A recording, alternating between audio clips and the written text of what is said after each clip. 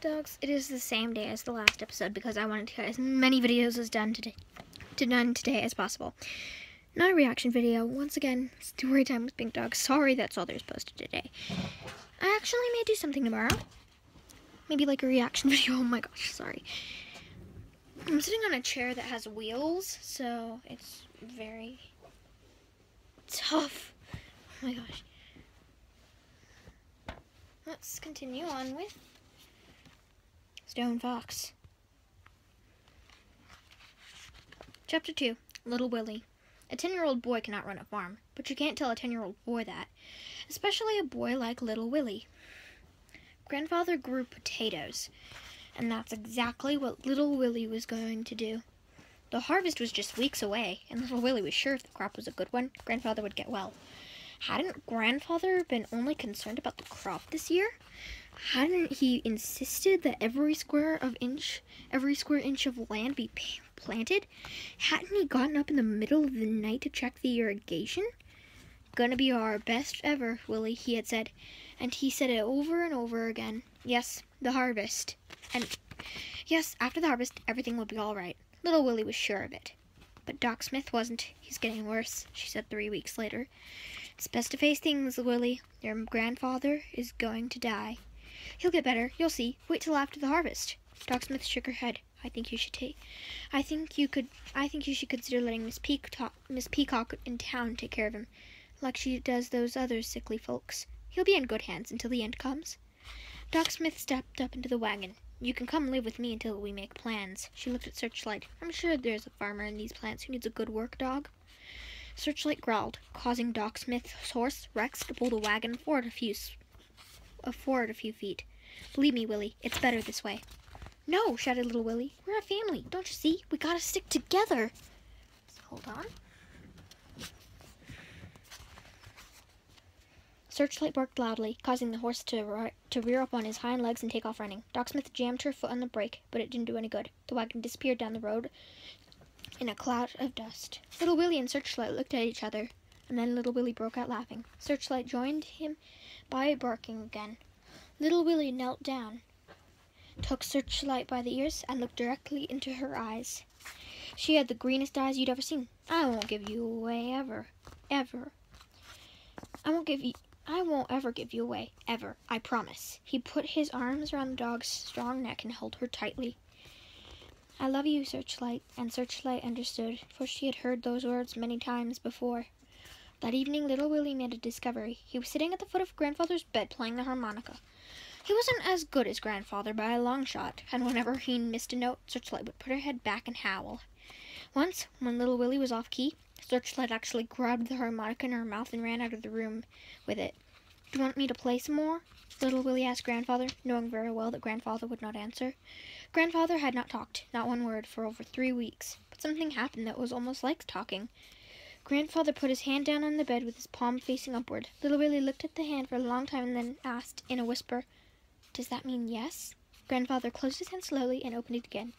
Little Willie rushed to the side of his bed. His eyes were wild with excitement. What's the sign for no? Grandfather turned his hand over and lay it flat on the bed. Palm down meant no. Palm up meant yes. Before the night was over, they had worked out other signals in their hand and finger code. 1 finger meant I'm hungry. 2 fingers meant water. And most of the time, Little Willie asked questions that Grandfather could answer either yes or no.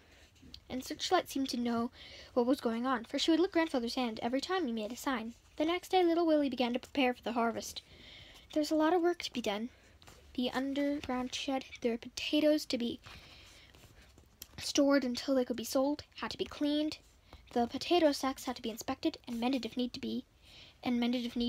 The plow had to be sharpened, the most important, because Grandfather's old mare had died last winter. A horse to pull the plow had to be located and rented.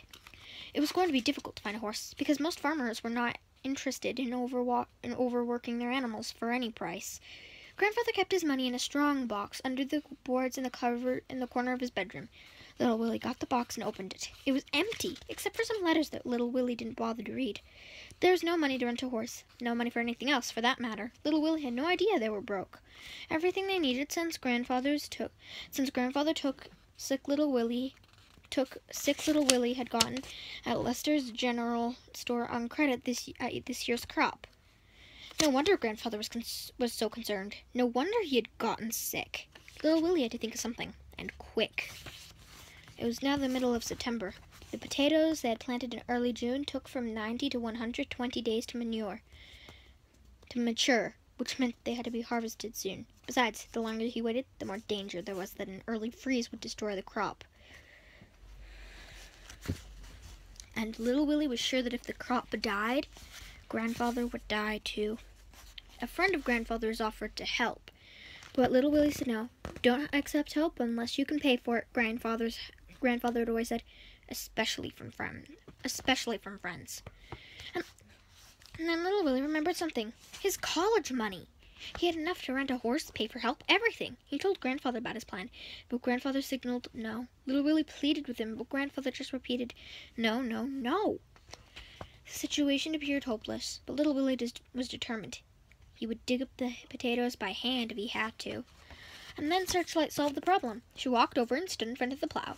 In her mouth, the harness she wore during the winter when she pulled the snow sled. Little Willie shook his head. Digging up a field is not the same as riding over snow. Sorry, I lost my place.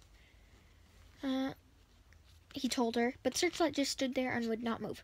You don't have the strength, girl. Little Willie tried to talk her out of it, but Searchlight had made up her mind. The potato plant grows about 2 feet high, but there are no potatoes on it. The potatoes are all underground. The plow digs up the plants and churns the potatoes to the surface, where they can be picked up and put into sacks. It took Little Willie and Searchlight over 10 days to complete the harvest, but they made it.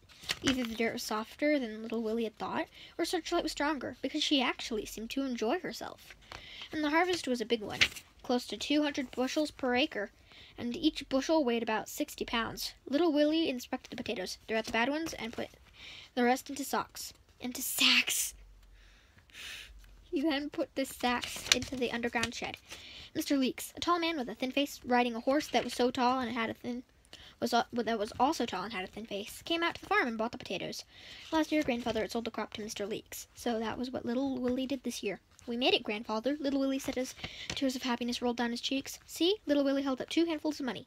You can stop worrying. You can get better now. Grandfather put his hand down on the bed. Palm down meant no. It was not the crop he'd been worried about. It was something else.